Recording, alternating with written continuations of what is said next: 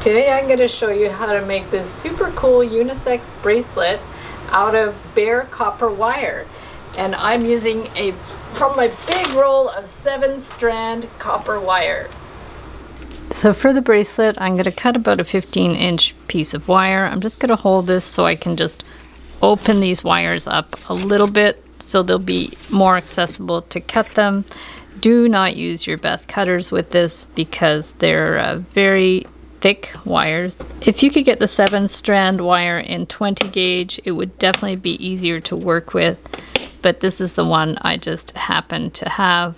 So we want to cut through all of these layers, and then what you want to do is pull one of these back to about 3 inches, and then we're going to take this and just really wind it around a few times.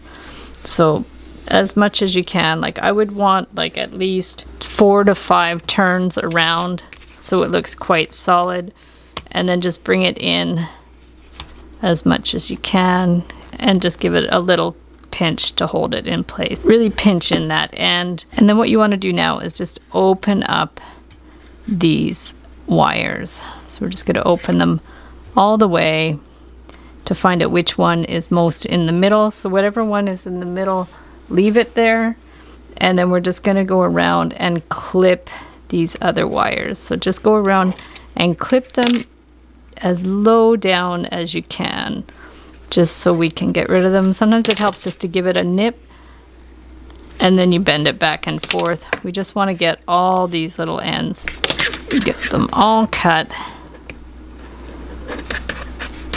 And then if you need to, if you have sharp ends there, you can go ahead and file them if you need. You can also just, with your pliers, just bend it, push like that, and then your ends magically go inside the coil. So just work your way around, push that up, and the ends will kind of disappear in that coil. So then what we want to do is we're going to form a loop. So go ahead and cut this to about a good 1/2 inch, maybe a little bit more, depending on how big you want your loop. And then take your round pliers, your larger round pliers, and then just bend it back and around.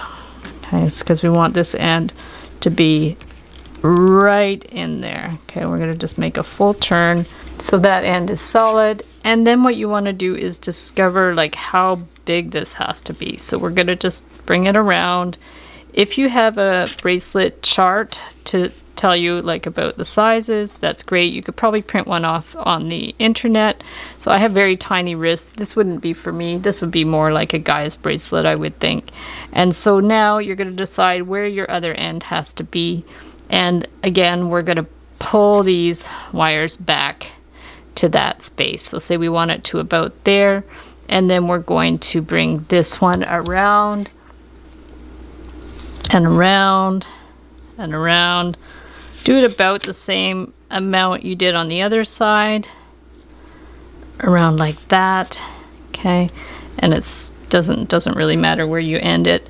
And then we're going to clip that, and then we'll just give it a little push in there to make sure it's right in there. And same thing, we're going to unravel these, just unravel them a little bit. There we go. We'll take them all out like that and out, and then we'll leave the one that's in the middle, we'll leave that in the middle, and then we're going to go through and clip these ends again. So just try to get in there as far in as you can with your pointy cutters. Let's go right in there. Give it a little pinch. Just make sure you don't cut the inner one because we're going to use that. So pinch all these, get them all cut out. You can file them, or it works really well if you just kind of push them inside that spring. So we're just going to push them inside there to hide them. And then this end, we can do like a little hook thing. So just keep it super simple, and we're going to take our larger round pliers and just take this and bring it back Okay, just bring it around like that. Not too big, we don't want it too big. So around there, and then we have to finish that end, otherwise it's going to be too sharp. So take this, bring it around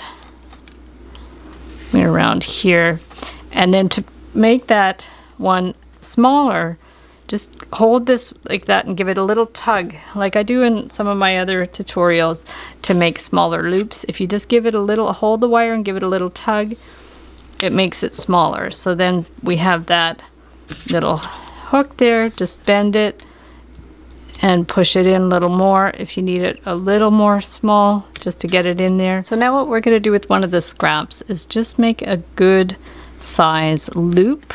So we need a kind of a jump ring. So we're going to bring this one around, make it a decent size, like could be almost 1/2 inch, 3/8 to 1/2 inch. And then we're going to cut it flush here on one side. So just cut it across. If you have a jewelry saw, it would actually be better because it would saw it like very flush. So we're going to cut this across here. And then what we need is our flat pliers. So we actually need 2 pairs. So we're going to hold it with one side and hold it with the other side. And just flick of the wrist, just bend it open like that. Take our bracelet. We'll take it with the flat pliers and just, again, just rotate it back into place. If it doesn't quite line up, just take your flat pliers and push it in that way. And there we have our little jump ring to attach the bracelet, and we're just going to loop it in there, and it's very, very heavy duty. If you don't have this 7-strand 18 gauge copper, or if you find it too heavy, too bulky, you can twist together 7 strands of 20 gauge wire and make a more delicate bracelet with the same technique. So thanks so much for watching the video. Give it a big thumbs up if you liked it. Be sure to subscribe to my channel for lots more wire art and jewelry making videos. Hit the notification bell to be notified when I go live and when I post new videos. And if you'd like to share photos of your wire art and wire jewelry, be sure to join the Wire Makers Club on Facebook. I'll link it up below.